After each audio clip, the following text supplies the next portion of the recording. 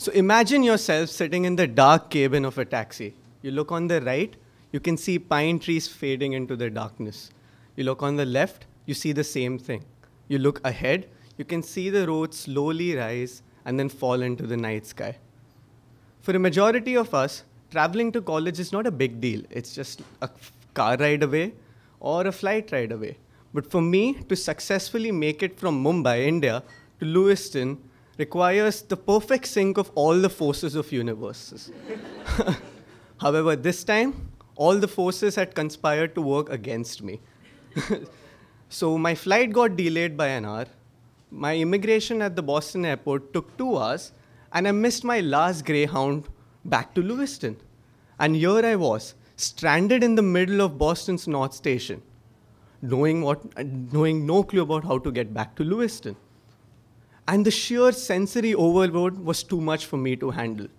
The white, green, and red lights flickering at the display board were piercing my eyes.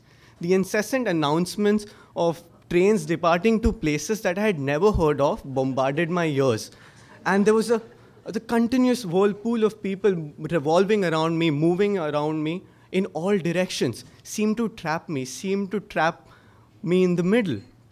I could see certain people stare at me. I couldn't make sense of it. Why were they staring at me? Was it the look on my face? Was it my 2 giant suitcases? Was it the clothes I was wearing? Or was it my skin color? I didn't know what was happening, and all these thoughts were making me insecure. They were decaying me from the within, and they were weakening me. After great difficulties, I managed to board the Amtrak. I had commanded my eyes to stay open in order for my mind to take control of the situation. But my eyes lost the battle to exhaustion, and I slept. The next time I got up, my train was already rolling into Portland. My 2 giant suitcases meant that I was the last person to get out of the train. As I pulled my 2 suitcases up the ramp to the cab station, the rollers of my suitcases disturbed the bliss night Portland sky. A white light was flickering on my head. And I spot a cab. I request him to take me back to Lewiston.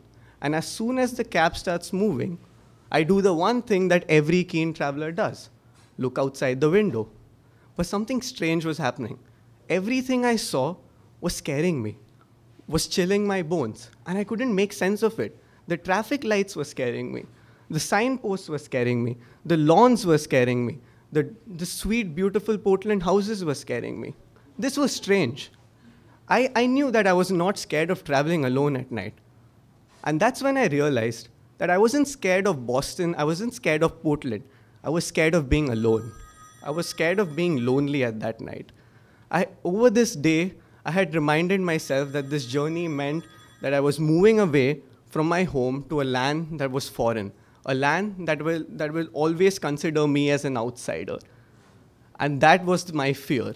I wasn't scared of the signposts. I wasn't scared of those stairs, but I was scared of them because I thought they reminded me that I was not supposed to be here. And that was my fear. After 40 dreadful minutes, I arrive at the Bates campus. I wanted this to get over. I didn't want someone to scream an invader at me. And I pay the cab driver a run back to the trunk and try to pick up my luggage. But I can't. I'm exhausted. My hands give up. The cab driver sees my plight. He walks up to me, opens the trunk, picks my luggage and drops it down. That's the first time I managed to see his face in that entire 40 minutes. And he smiles at me. I take a minute, I let that smile sink into me, I breathe, and I say, yes, I'm home. Thank you.